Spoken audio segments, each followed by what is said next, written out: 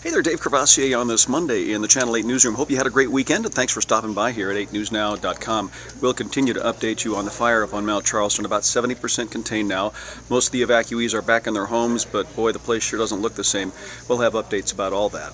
Now, the new marijuana dispensary law is in effect because of the last legislature, and Paul Joncich has been looking into how that's going to work. It's interesting. We talked to the author who sponsored this bill, Tick Sagerbloom, and he talks about all the people who want to get in on the business, who want to own a dispensary, and we also talk about how it's going to work and things like that. Okay, great. We'll look for that, Paul. Thanks so much. And if you haven't heard already, you will be hearing about our 60th anniversary here at the TV station. A lot to tell you about in the next couple of weeks as we celebrate that, and we hope you'll be watching for those stories. Interesting retrospectives. We have those stories and a lot more coming your way on our news between 4 and 6:30. Hope you'll be watching. We'll see you then.